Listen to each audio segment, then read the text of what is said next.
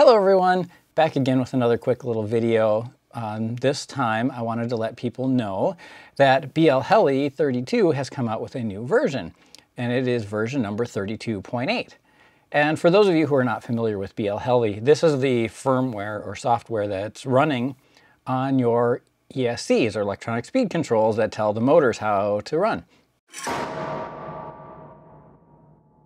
So as you might guess, this firmware is extremely important to how well a drone flies.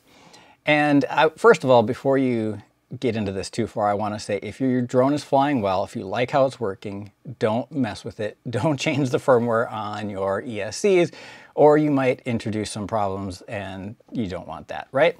If it's not broke, don't fix it, that kind of thing. Anyway, for those people who do like to tinker, do like to try new things, who may not be quite completely happy with the way their drone's flying today, they might want to try out some of these new firmware features. So according to the release notes, there's stuff like, they say, many small fixes. They've removed support for ProShot. So if you're using ProShot, obviously don't upgrade to this firmware version, but ProShot is not something that's been used by a lot of people. It's been kind of falling out of favor for the last couple of years. Almost everybody I know at least uses D-Shot these days. They've improved reliability of signal detection, but the big one is that they've added support for variable motor PWM frequency. And according to the release notes, they say that with variable PWM frequency, you can configure motor PWM frequency to increase with throttle. And the benefits of this frequency are: low frequency for low throttle gives good active braking where it is most needed. High frequency for higher throttle makes running smoother. The variable frequency will work as dithering, making running even more smooth.